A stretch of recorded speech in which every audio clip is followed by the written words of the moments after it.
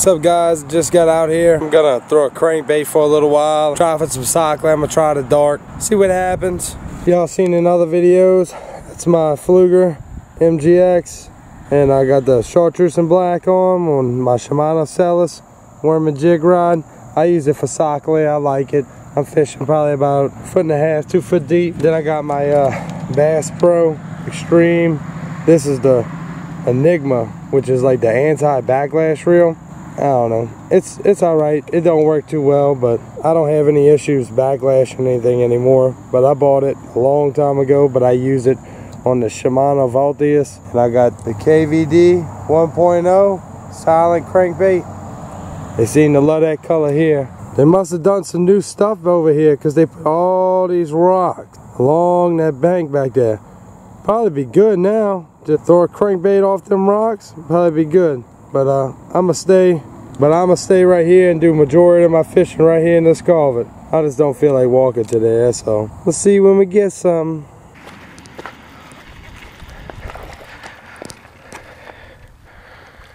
All right, on the crankbait, a baby, but it's a crankbait fish.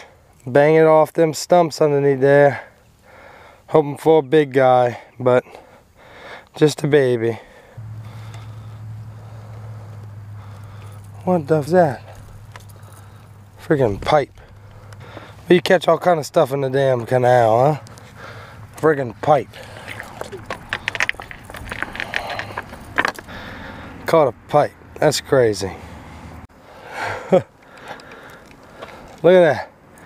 I'm just catching all kind of stuff today. Big old clam. Check that out.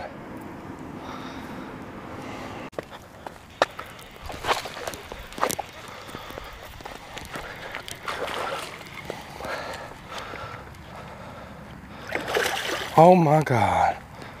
Come on. There we go. Caught a nice bass.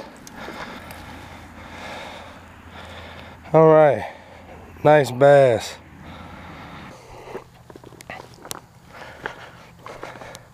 All right, buddy. Come tell your grandpa to come get it.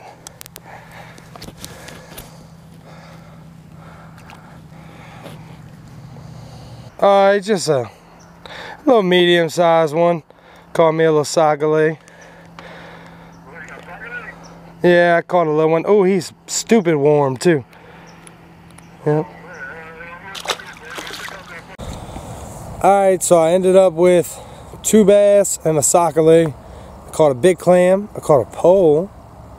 And then I lost my favorite crankbait trying to fish down that way. Freaking, because people don't know when you're fishing with perch, you don't need to use 50-pound braid. I got hung up on somebody's heavy braid and broke my damn line and lost my favorite crankbait, which is the KVD Black and Chartreuse Silent 1.0. I love that crankbait. Now I gotta go spend $6 to get another one. That's why fishing is expensive. But I wasn't even really trying today. I was just coming out here to play around, relax my mind. That's it. And I hope y'all liked the video. As always, make sure you subscribe, drop a like, comment. I'm getting torn up by mosquitoes, so I'm gonna see y'all next time. I'm about to leave. Later. Alright guys, here's my tip for y'all. Whenever you're throwing a crankbait, you have to bang it into stuff, whether it be rock, wood, some kind of structure, because that erratic action when it's hitting stuff, that's what's gonna trigger those bass having a reaction strike. Also, when you're fishing dirty water, I use like chartreuse. Red's a good color. Orange, anything like that. It shows up well in dirty water. Black, blue, stuff like that shows up really well. Dark colors and like fluorescent colors. I was out there fishing and I wasn't getting deep enough with that shallow diver because the water was a little high in this particular area because we just had some rain. So what I did is I stuck my pole in the water like 2 feet down, 3 feet down, so I could get where I was reeling, so I could hit the tops of those stumps. As soon as I did that and I started sticking that pole in the water, that's when I started getting my bites. I had a few other bites, but they were short strikes. I had them slap the end of it and stuff like that. I didn't hook any and lose any. I I had a big one. I know I had a big one hit because big ones, when you know what they feel like when you hook one, it's a stop. It's just whoo, and that's it. Well, it just stopped and it was gone, just like that. So, you know, it is what it is. But I'm going out in the morning tomorrow to go catch some. Y'all wish me luck. Later.